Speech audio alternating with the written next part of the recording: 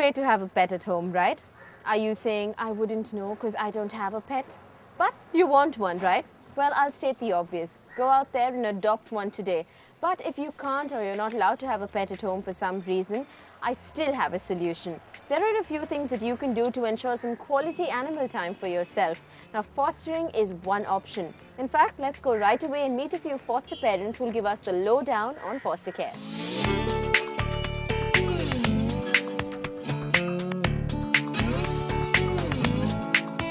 Fostering an animal is a serious job and there are different approaches to it. The golden rule that foster parents swear by is that at the end of foster care, their little baby should be ready to be adopted into a brand new home. Another thing to keep in mind is the ladder of life. Remember that it's always better for the animal to move up in life, just like for us humans. So from the streets to a loving foster home where it can get over its trauma, and finally to a home where it will have unconditional love and care for all its life. Prthibaa works as a HR professional at an IT firm. Despite her crazy schedules, she has managed to foster different animals for about a year now and has found them all permanent homes.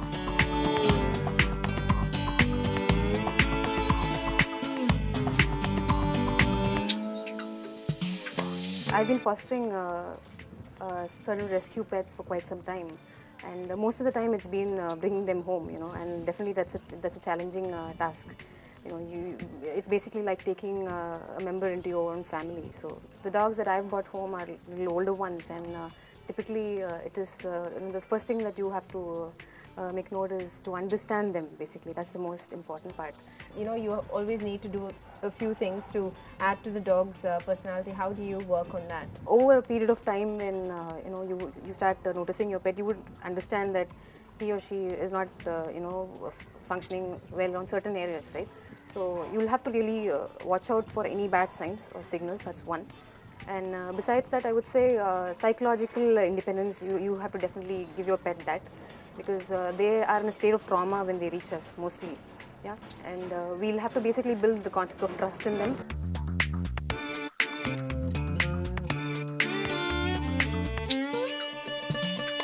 Okay, so even this involves having the dog or cat over at home for a few weeks. And if you can't pull that off, there still is a way out. Nitin, another foster parent, told us exactly how.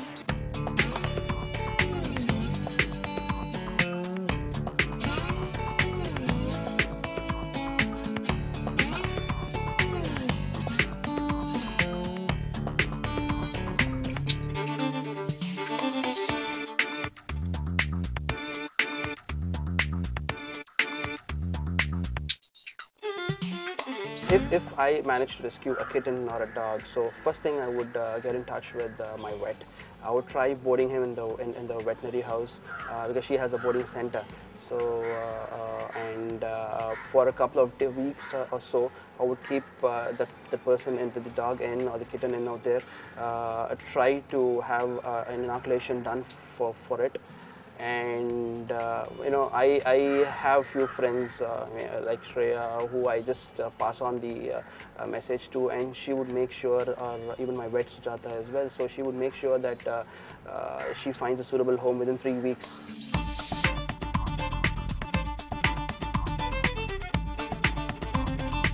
A lot of animal welfareists bring in abandoned pets or pets that have been hit by vehicles on the road to my clinic. They board them for a few days for which they fund. Nitin brings in a lot of pets, both cats and dogs. He boards them in my clinic probably for a week or so, then picks up their health and then he rehomes them. And I also help in rehoming pets after they have completely recovered. And my suggestion as a vet is to the animal welfareists is it's better to bring in the pets to the clinic, especially when they are very sick, to pick up their health, give them all the vaccinations that's due, so that it's safe for the pet plus the owner who is going to adopt them after they have picked up their health. Prthibaa also told us that a foster parent should take care of things like training and socializing his or her baby.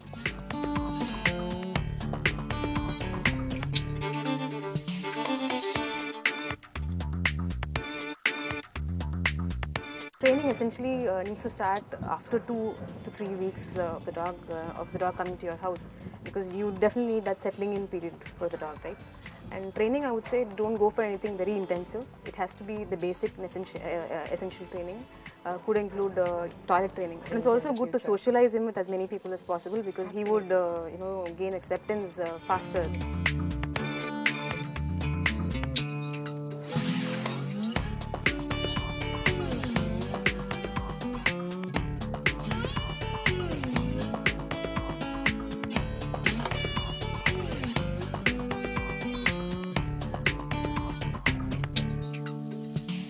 Meet Soba and Tantrum. They are Mr. and Mrs. Bharatraj's newest babies.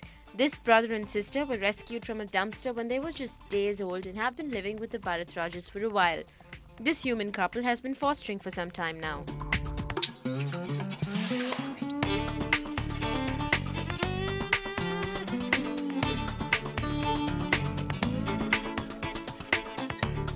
Initially, every 1 hour you have to feed them. Okay, to see how much they need. Slowly you can shift it to once in 2 hours, and then stabilize for once in 3 hours. So while feeding, you have to wipe their private parts with cotton wool dipped in warm water. So then only, that's what their mother do. They lick their private parts so that then only they pass urine and motion.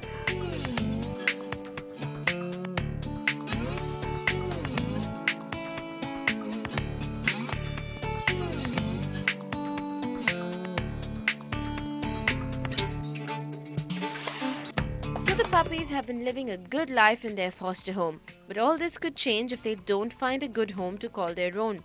Foster parents should also remember not to spoil their animal babies too much, because they can never be sure of what kind of facilities the babies will have once they're in their new homes. It's definitely a difficult decision to give them away. But when you look back, right, the way they've come to you and the way that they are now, you definitely feel proud about the development. And also the most important thing I would say is finding a good foster parent. That itself would make your decision simpler and easier.